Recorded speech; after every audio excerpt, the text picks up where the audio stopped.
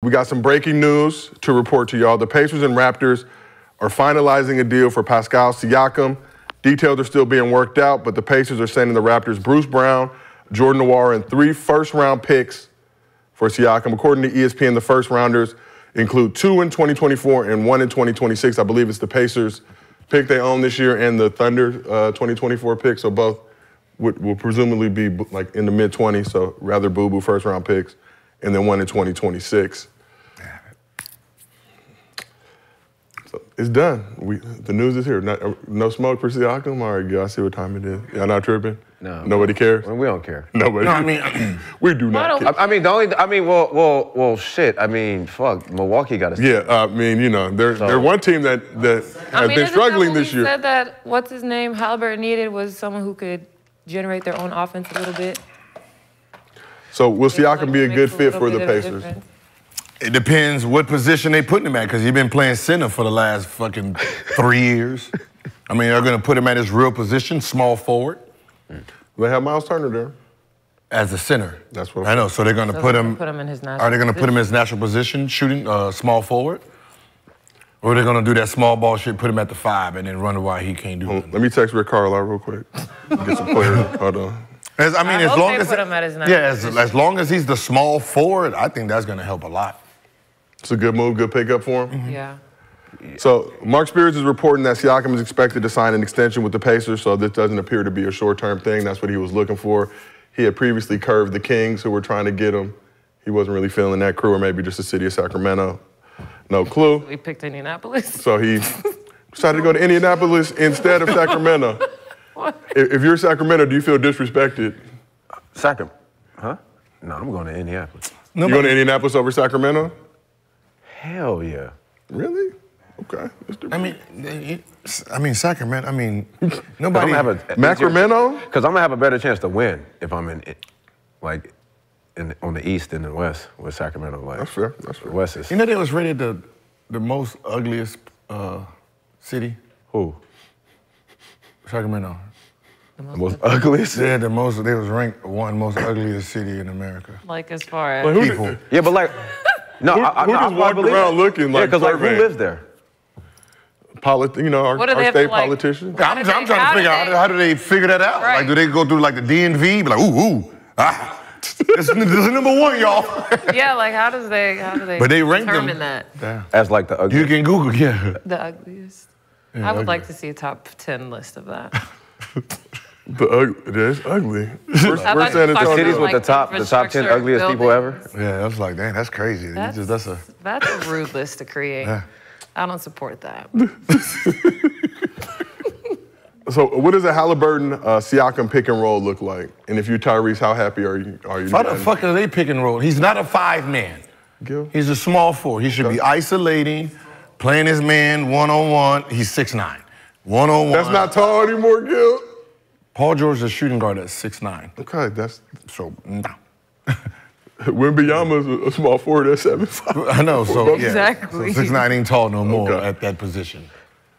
Hey, yo, with these trades, they got to start they should start filming these trades like when it happens. Behind the we scenes? can see like behind the scenes of like the reactions of like the front office. Like when they make these trades. So the front office? Yeah, like the front office. So say like when the trade is complete and then like we can go back to it. Like so if it worked or if it didn't work, we can see who the idiot is and who the genius is. That would be nice. I would like to see players' reactions. The right people. Yeah. It don't work. Players' reactions when they literally don't find out from the team and see Woj or Shams tweet, and that's how they learn that they got traded. Who did they just post in practice getting traded? 2 players from... Was it Detroit? Detroit. Like, that's crazy. Mm-hmm. First of all, I'll be mad as hell. I did a whole practice, and y'all like, bye. You tell me before? Y'all could have told me before practice. Tell me before. It's good. That's just what TV is now. Like, but just to see like the reaction, like, and then look back like 5 years, like that was a dumbass trade. Like, so like Hard Knocks for hoops, basically? Yeah. Okay. Hard Knocks for NBA would be fire. The messed up one is this one. When you're getting traded during the game, right? So you're in the middle of the game and they got to pull you out of the game. After you done already got your... you already done started because that messes up your scoring, all your stats. You're like, hey, no, sub. Like, what happened? Now you've been traded. Like, damn. Crazy. Yeah, and he mic'd up. So like the league already had you mic'd up knowing. That's fucked up, man. It's ruthless out there. So Halliburton obviously had with the hamstring injury. He'll be coming back hopefully in the near future. What does adding Siakam mean for the Pacers in the East? They're currently the 6th seed right now. Can they crack the top 4 or even top 3 with Siakam? He still got to get adjusted to that speed that they play at, right?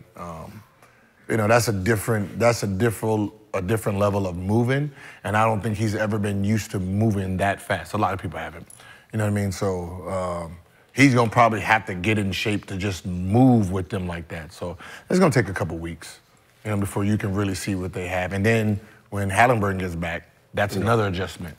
Because right now he's going to be playing without him, so he don't really know what he brings. For sure. Yeah, what is the average?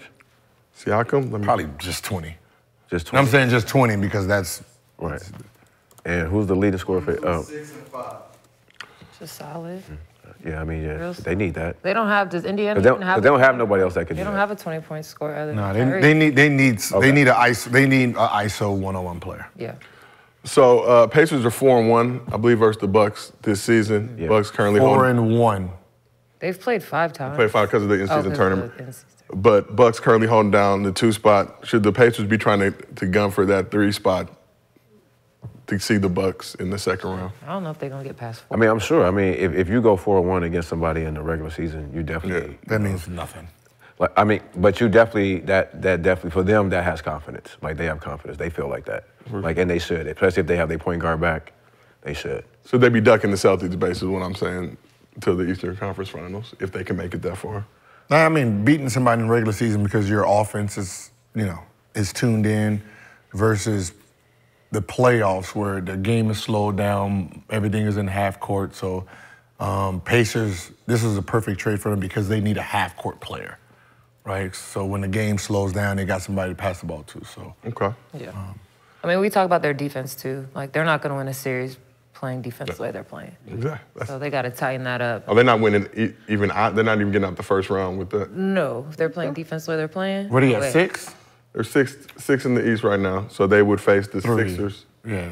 in that 3-6 matchup. Even 6, then you got 5. I don't Maybe even know. 5th seed. Who's the 4th seed? They can't beat the... Cleveland right now. It's They can Cleveland, beat, Miami, Indy. they can't beat the Sixers right now. Is that Hell no. Can they beat Cleveland?